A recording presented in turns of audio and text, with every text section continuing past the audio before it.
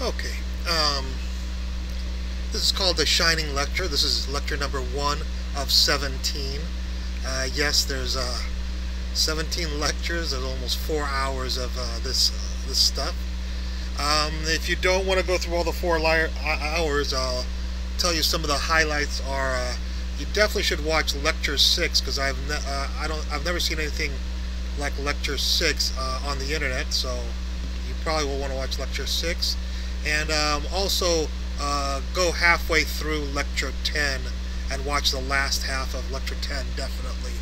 And I think you'll see something that nobody else has done on the internet on The Shining.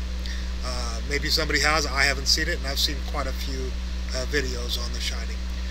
Anyways, otherwise you can watch all 4 hours of the 17 lectures. Before I get into The Shining, just for those, I'm sure a lot of you are very familiar with Stanley Kubrick, but just to update the people who are not familiar with Stanley Kubrick, that might not believe that he's a genius, or the genius that has purported to do the things that I'm and other people on the internet have said that he's done with The Shining, hidden special messages about the fake moon landings and whatever. I'd like to show those people, and maybe some of you people with it, I don't think will mind seeing some of these shots from the movie 2001, which he shot in, I think 65 to about 67. It was released in 1968, so about 50 years ago this was shot, and it's probably one of the most realistic moon landing films ever shot.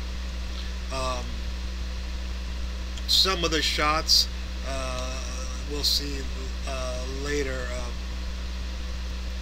will resemble actually some stuff from, like this shot right here almost looks like something out of a Star Wars movie, not even in the prequels or whatever, actually yeah, in the prequels, shot 40 years later or whatever, 30 years later. If we look at some of these shots, are pretty amazing special effects he was able to create.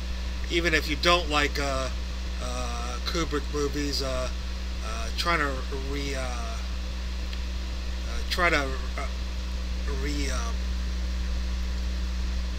to generate shots like this 50 years ago with the special effects that they had then, which by the way he won Academy Award for special effects for this movie, well deservedly.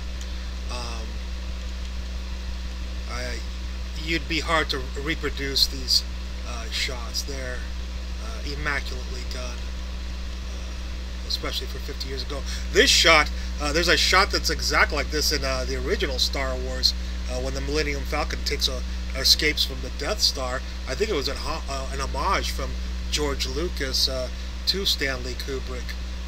But yeah, there's a shot just like this in the original Star Wars in 1977, which was 10 years after this. And I think this shot is more complex because it has people, it has people in all 4 windows, including these people are upside down because you have a rotating station here, and this is the center of the rotating space station. So everybody is gravitationally adheres to the floor. So of course, Kubrick's special effects and technical expertise of science was, more realistic than Star Wars. Star Wars was a little bit more of a fun movie to watch. But here he is, the ship landing inside the space station. So I show these just to make sure that people don't think that Kubrick is just some ordinary filmmaker who made a horror movie in The Shining, and I hope that